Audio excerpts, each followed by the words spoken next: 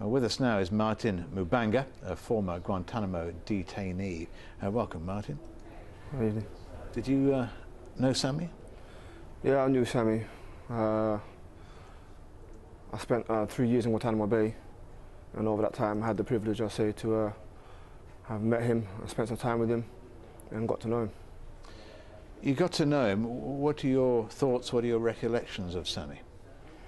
In the beginning, I remember Sami to have been a quiet guy, very diplomatic, and the kind of person who wouldn't cause trouble, or was very rarely in trouble with any confrontation with the guards. But towards the end, before I left, basically, I found that more and more confrontations with the guards. More and more confrontations with the guards. Between Sami and the guards. Yeah. Why do you think that was? Was that frustration building up, or? I think basically he was frustrated with the way he was being treated by the Americans, by the interrogators, persistently asking the same questions, and knowing that he was innocent. What sort of questions? You know, are you a member of al-Qaeda? Will you work for us? We know you're innocent. They'd play mind games. One time they'd be saying he's innocent. Another time they'd be saying, will you work for us? You know, like withholding letters from his family, that sort of thing. So I think in the end... is this in the first year, the second year? No, that'll be what sort of time scale is this? That'll be in the last year there, so it'll be in the third year that I was there. So the third year, right. That these things started to happen. And I remember one particular incident that I mentioned before, that where Sami refused to go out for recreation. Yeah.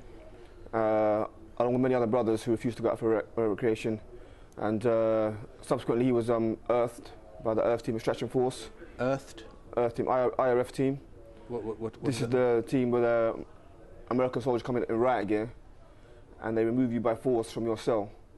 And basically about 5 of them went in their riot gear, bundled Sami to the floor. So the soldiers are coming in their riot gear, yeah, and they pull him by force out of the cell, yeah, because he won't go outside for recreation. Yeah. So he's trying to make a protest. Exactly. But he wasn't looking to fight anybody, but he just simply refused to go outside of his cage.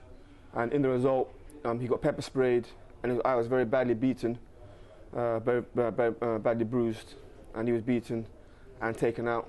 And this happened like about 2 times that I saw, as well for going interrogation. He refused to go into interrogation again for the same reason, and again he was beaten.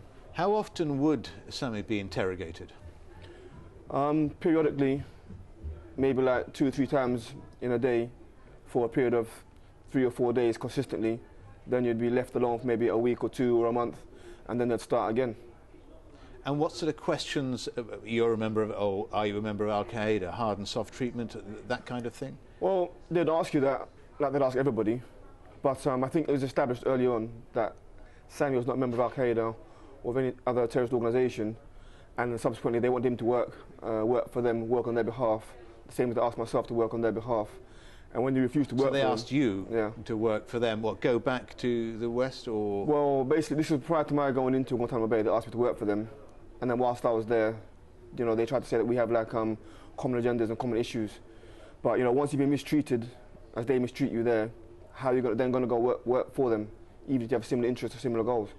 Can you tell us or describe for us the conditions Sami was held in? I'm talking about his cell, the block, whereabouts he was held. Well, I do know that Sami went to a regular isolation, which is well, it's you can touch both sides with your hand and foot on either side. You can touch both sides of the cell. So you're talking about 5 foot wide? Yeah, one hand there and your foot on the wall on the other side. So I'll say that less than 5 feet, and also the toilet is incorporated within that space as well. So it's maybe like 2 or 3 steps forward and back, which is what you used to do walking up and down in our cages. So. And how long would he be put in isolation, as you call it, for, at a stretch? It depends. I know some people who were there for a maximum isolation for like a year, solid. So I think in Sami's case, while I was there, maybe 2-month stretches like this. How would you describe the effect of 2 months in isolation in a cell 5 foot wide would have on a man? Well, in Sami's case, I think it made him stronger. When I saw him in the last years becoming, should we say, more should we say, taking a stance against the American authorities, then basically he was a man of resolve who refused to be broken, because at the end of the day, he was telling the truth. He was not a member of Al-Qaeda, and he wasn't no terrorist. So therefore, he had truth on his side, and he had a grievance, and he had a point to make and a point to prove. So therefore, he had truth on his side. So therefore, he was not going to be broken. You know how you felt when you were freed from Guantanamo. Yeah. How, or can you describe the sort of impact freedom might have on Sami? What he'll be feeling in that plane coming towards Khartoum? Well, personally, like when I was on the plane, I remember being surrounded by, as we say, various coppers or all bill who spoke Cockney. And every time I sat there looking at them, I thought I was dreaming. And when I fell asleep, I would think I was back in Guantanamo Bay, and I thought that was reality. So basically, what I'm saying is that he won't believe he's free until he's actually on the ground, maybe in the arms of his family, with his son as well. That's when only then it will probably begin to sink in that he's actually free. On the plane, he's probably still thinking that he's just in a dream and it's not happening. Martin Mubanga, thank you very much indeed. And Sami al-Hajj is on a way to seeing his son for the first time in 6.5 years and will be at Khartoum to see it. For the moment, thank you. Thank you.